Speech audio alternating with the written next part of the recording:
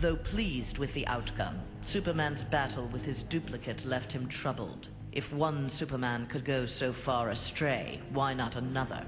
Preventative measures were in order. After much discussion with his fellow Justice Leaguers, Superman ingested a remote-release kryptonite capsule. At any sign of instability, the kryptonite would permeate his body, killing him. The question of who could trigger the device was solved democratically. Each week, a different Leaguer would take possession of its remote control. Only Batman was denied a shift.